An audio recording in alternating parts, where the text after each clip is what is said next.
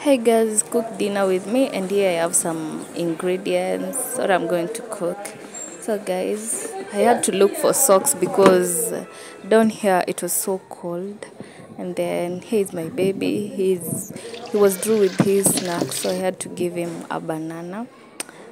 Her is a very good feeder, so I decided to go to the bathroom and do some stuff, and then took a bath, and then I changed into this t-shirt, and then I removed this band because hey, I'm in the house sasa kukuwa free. Then I had to boil my meat. I usually boil my meat with onions and some salt, prepared ingredients, that is soup, and then I had to give my baby to taste, and then I went into the cooking. I started frying some onions, there are tomatoes, and then I covered them to cook a little more.